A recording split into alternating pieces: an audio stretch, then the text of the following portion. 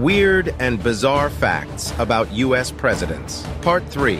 President Andrew Jackson fought in a number of duels throughout his life and is said to have carried bullets in his body from his dueling days. President Martin Van Buren wrote an autobiography without mentioning his wife. They even had 6 children together.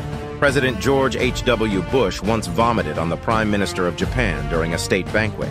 Benjamin Franklin once wrote an essay advocating for the use of flatulence as a weapon of mass destruction. President Theodore Roosevelt wore a ring that contained a lock of Abraham Lincoln's hair during his inauguration. President Richard Nixon proposed to his wife the day they met, but unfortunately, she declined his proposal.